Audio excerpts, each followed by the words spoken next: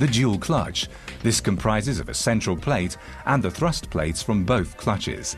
In this instance, they are dry plate clutches, otherwise found in manual gearboxes. The mechatronics unit. This is the gear change command center of the 7-speed DSG. It measures and evaluates gearbox and engine speeds in its control unit and engages clutches and selector forks via electro-hydraulic actuators. The selector forks. These transfer the gear selection commands from the mechatronics unit to the relevant gear wheels. The input shafts. Coaxially located, these transfer the torque from the engine into two gearbox sections of the new 7-speed DSG. Each of these gearbox sections features its own automatically actuated clutch.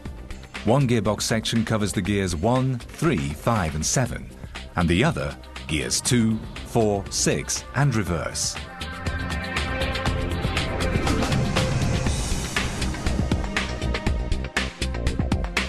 Overall, the 7-speed DSG is perfectly designed to fit the dimensions and requirements of compact and medium-class vehicles. Volkswagen, das Auto.